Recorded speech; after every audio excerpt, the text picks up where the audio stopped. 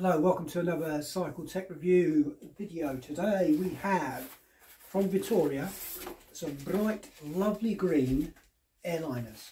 Vittoria Airliners specifically for gravel, because I'm going to be doing a lot of gravel this year. Don't know if you remember previously we've looked at the Effetto Mariposa Space Invaders. They were red, rectangular. Would only fit in I think the minimum size was 44 millimeters, something like that. I put them in some Vittoria Mezcals and they were great. I used them at the training round here. I could drop my pressure by about 10 psi, wasn't getting any rim strikes. Great. I mean, if you were to puncture and completely lose air, you can run them flat. I mean, I wouldn't recommend doing it permanently, but in emergency you could run them flat until you could sort yourself out. These Vittoria Airliners, these ones are specifically for gravel. They do mountain bike and road versions as well. Slightly different. So with these, they're much more, I don't know what you would call that shape. Don't know if you can see that there. And they're bright green.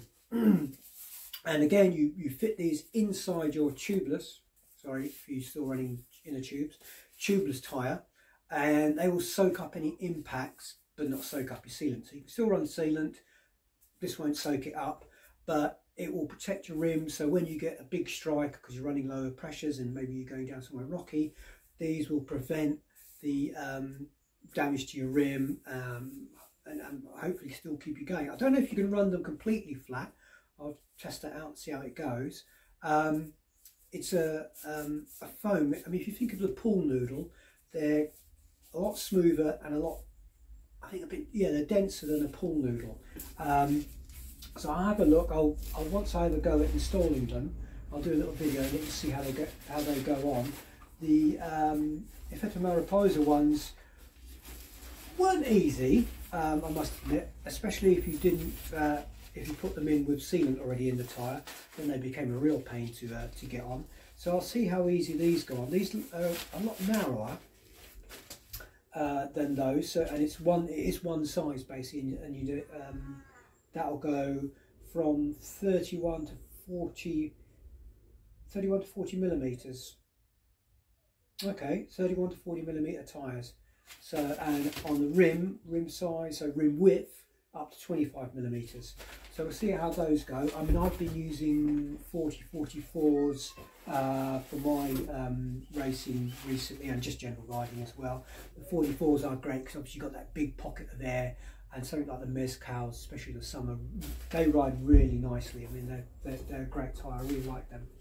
As well as the Airliners, we've got some of Vittoria's Terreno Dry Gravel tyres. These are I don't know if you can. I'll put a close up so you can see what the tread actually looks like. But it's got a very fine. They're like mini hexagon. Well, they call them fish scale. And there's definitely, they've got like a direction to them.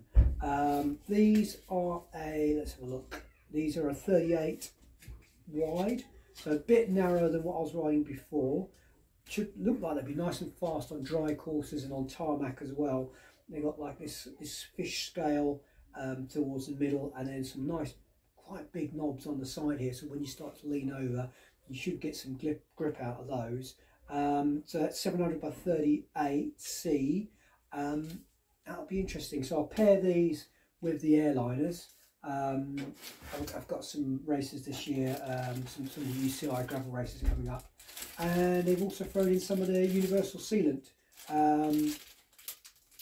If you're not using tubeless off-road, why aren't you? It does make a big difference. I know some people can't get on with tubeless, but honestly, if you're riding off-road, the ability to run lower pressures, I mean, forget about the fact that you've got the sealant that you can, any punctures, well, I would say 80%, 90% of the punctures will seal with the sealant. Anything other than that, sorry, the neighbour's just coming home, you probably hear the kids in the background. Anything that the sealant doesn't hit, and maybe still you can use a worm or a bacon strip, what you want to call it, a plug, to seal up that hole, and that will sort the other 99.9%. And then if you really are stuff and it's not sealing, you can always go back to an inner tube.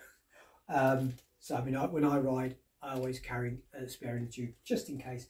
Haven't needed it yet because I've got a sealant or the plugs are sort of the problem. But yeah, if you're riding off road, I would go tubeless.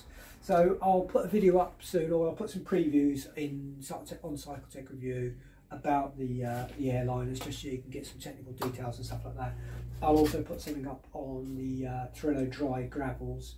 I think these are the I'm just trying to have a quick look. They do like a reinforced sidewall one, which where I am, we've got a lot of flint.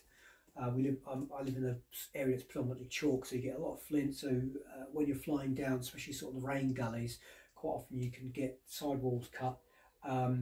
They do a much lighter one. I can't remember. It might be just called the Terreno Dry Light, and that's not got the sidewall protection. But if you really want to go fast and speed your thing, and you're confident that you're not going to get a sidewall cut, then maybe you could go for those.